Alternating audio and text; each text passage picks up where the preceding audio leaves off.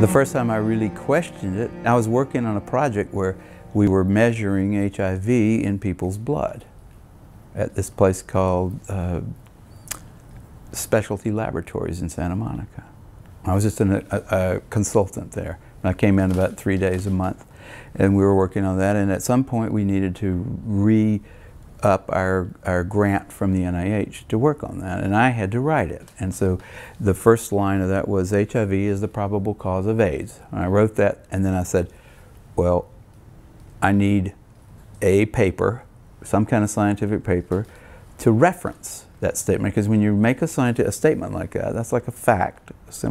You need to say, here's how come I know that, right? You put a little 1 if it's the first statement you've made, and then you put down at the bottom of the paper you have a 1, and you say, here's a paper by somebody that describes why that statement is true, right?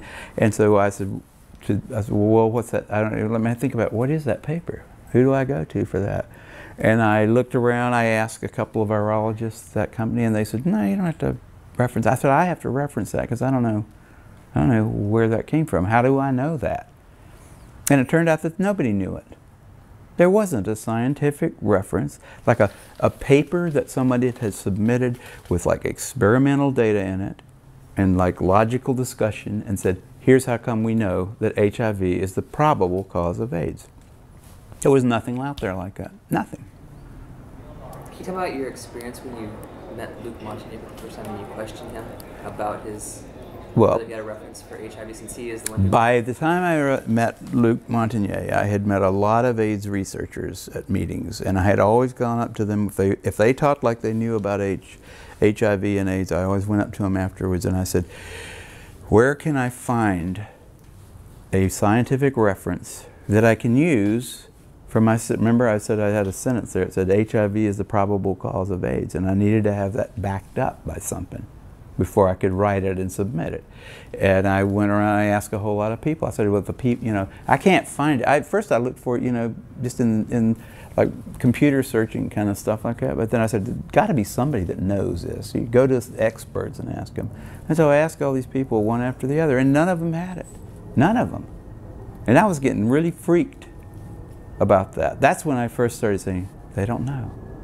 Nobody really knows. This whole thing is a big sham. It's ridiculous. But then finally Montagnier came to there was a special little seminar down in San Diego where an old friend of Robert Gallo's, Flossie Wong-Stahl, was opening up a Department of AIDS Research down at San Diego. They had lots of money involved, federal money, and they had Montagnier come there and give a talk. And after that they had a little wine and cheese thing, and I went over to Montagnier afterwards and I said, Dr. Montagnier, I can't find a reference. Like I can't find a reference to go with the statement HIV is the probable cause of AIDS. I'm sure you can help me. And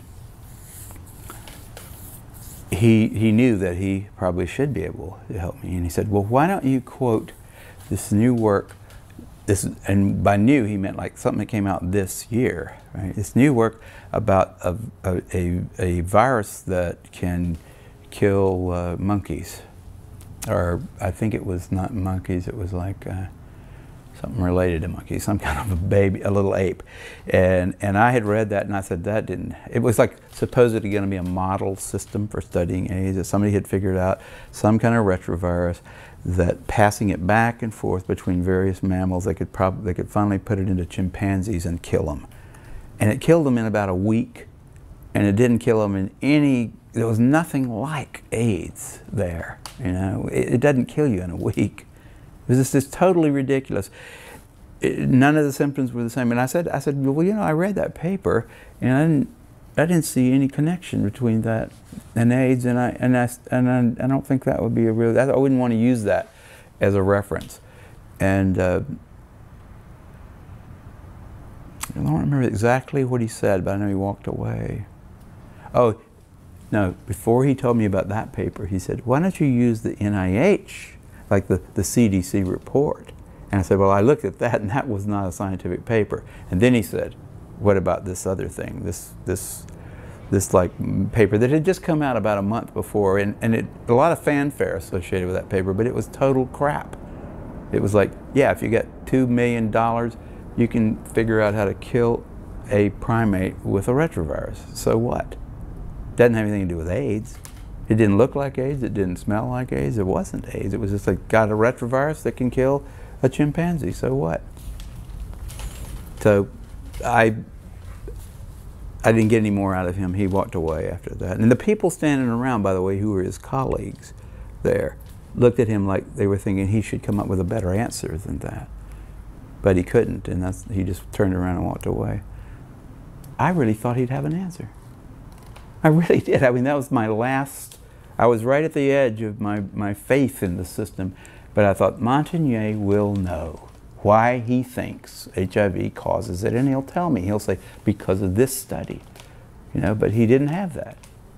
None of those guys have that, and that's why they're so weird, you know. That's why they don't want dissent. They don't want people like me walking up and asking them those kind of questions, and they're willing to like go to great lengths to prevent that. They're out on a limb. I wouldn't want to be there with them.